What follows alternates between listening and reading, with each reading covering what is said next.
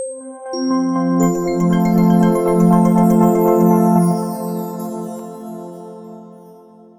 this tutorial, I will show you how to take one of our strip pairs, crop it down to a single strip using Photoshop Elements, and import it into Darkroom Booth 3 for use. To start, we're going to begin with our Darkroom Booth starter files.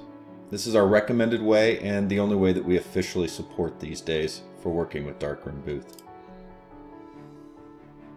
We'll find this underneath of the support menu knowledge base, and the knowledge base article is recommended template installation for Darkroom Booth. There's a short video here. This video, in fact, will show up also here.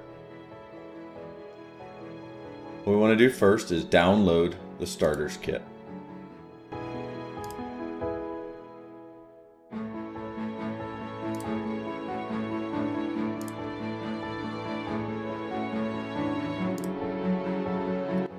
We next are going to want to extract it. I use a third-party program called 7-Zip, but the Windows zip file will work just fine too. Inside here we will see every unique layout style that we use in the design shop in XBDR format. Now there are no graphics, but there are thumbnails to help you see what these look like inside of the Darkroom software. So next we're going to go into Darkroom. We're going to go to our event. I'm just using samples here. Under our print photo 2x6, we're going to click choose. Go to add, and we will browse to our newly opened folder, PBO template starters. We will click add all, and that will bring every design in. For the particular design that I have already downloaded, it is a 3-up photo strip. I've already extracted it here. We'll go in, and there's always a subdirectory in the unique Darkroom files. And here we can see what the 2-strip looks like. Now we're only going to have a single, so we just want to go here and locate the similar looking one, which is at the top. So we will click this.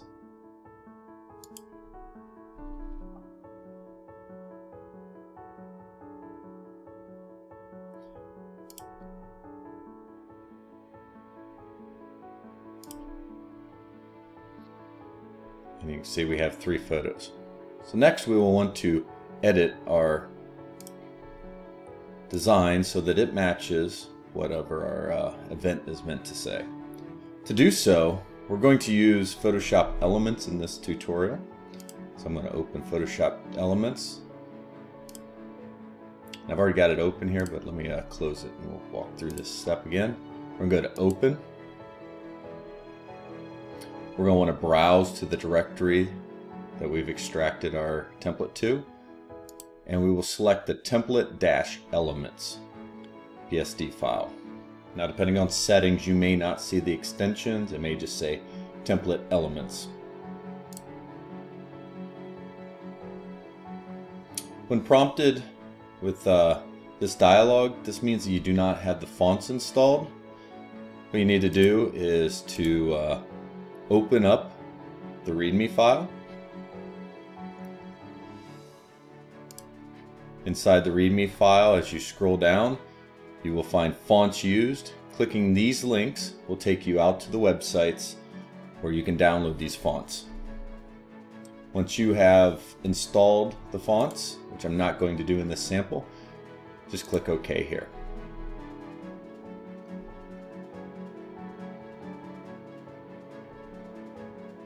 Now I'm going to go ahead and switch over to Expert. What I am looking for is the layers. So we will open up layers. And here we have lots and lots of layers. These allow us to adjust pretty much every element in the design. Now all of our designs, the PSD files, will have a bleed. This is tells you where the safe zone is. Anything inside of the pink lines should print properly on a die sub printer. You run the risk of it being cropped off if it's into the pink. In the case of Darkroom Booth, this really doesn't matter, as they do not honor bleed and want you to have a generic sized file. So let's go ahead and prepare this for Darkroom Booth.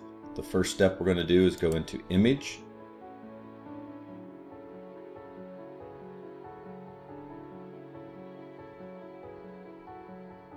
and go to Crop.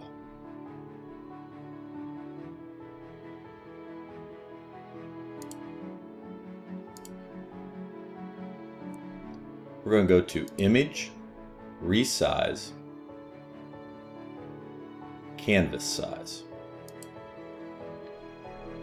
Now this is going to come up in inches, but we're going to go ahead and change this to pixels so that we can see more exactly what we're working with. So this is going to be a two-step process. We're going to do canvas sizing twice to get proper alignment. The first thing we're going to do is we're going to trim bleed, as Darkroom does not use bleed. So that is going to make our image 1200 by 1800. We'll click OK here. We'll be prompted about it clipping. We are good with that, so we will click Proceed. And now bleed has been removed. Next we will come back, resize, canvas size. And now we're getting ready to make our single strip. So we're going to do, once again, go to pixels. This time we're going to go with a left centered anchor, or if you want the right strip and not the left strip, because we do have variations of the two, we would go right center. For this example, I will go left center and we'll use the strip on the left. We're going to go in and we're going to divide the 1200 in half and set it to 600. Click OK and then proceed. And now we have a single strip that is ready for Darkroom Booth use. Now, if you want to change things such as colors, like let's say this badge background here, you're going to use a hue saturation to do this. There's a layer that's above every editable color. Double click that. We're going to use colorized. As you can see, this is a white background. White can be a little difficult for people, so it's a good example here. We're going to bring the lightness down and the saturation up, and then you can see we have much more control over what color we'd like to make that. So we're going to adjust that to a color that we would like it to be, and then we can just close that. Now if you don't want that and you want to revert quickly, you can turn off the layer. It has a hue saturation. Let's see. So the next thing we're going to do is to go ahead and save these files out. So we structure our templates as a background and an overlay. We do these separately. And everything hinges off of the coordinates layer. In older versions of Photoshop Elements, layer groups were not supported, so the Photoshop file that is named template-elements has no layer grouping. That's why we have all these individual layers. So what we want to do is locate the coordinates file. So the coordinates is what we're seeing here in the boxes. So if we hide that, you can see those go away. So we're going to do a two-step process for saving. And the first one is going to be, we need to turn off layers below this so that we can save out our overlay. So I'm going to come down here. I'm going to turn off each of these major layers.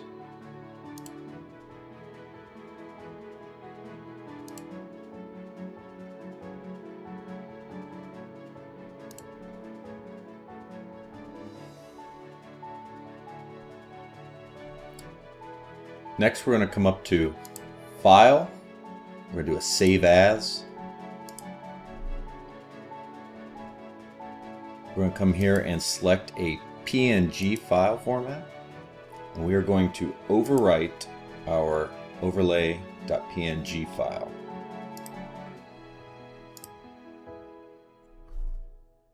Next, we'll want to return the layers that we had hidden back to visible.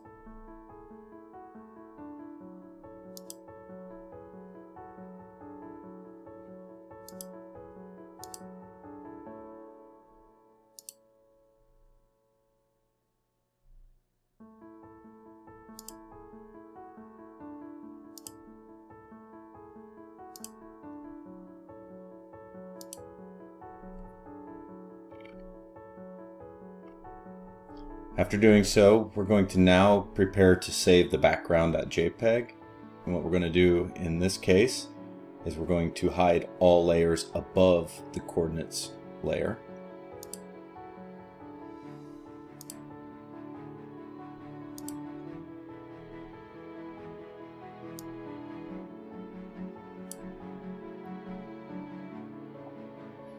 And now we're going to go File, Save As.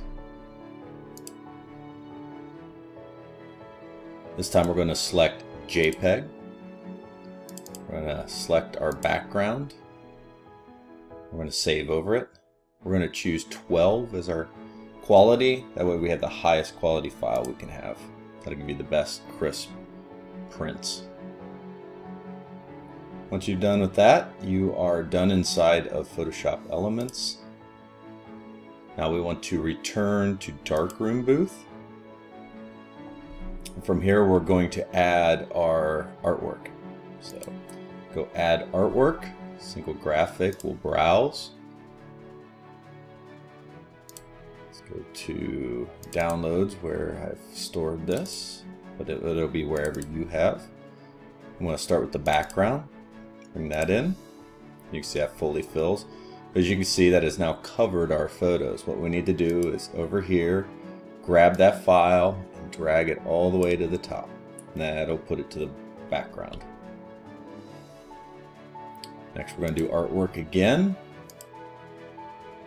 This time we're going to select Overlay, click Open, OK, and there it is. Now we have a print-ready strip set for use in Darkroom. This will go much quicker once you've done it a couple times.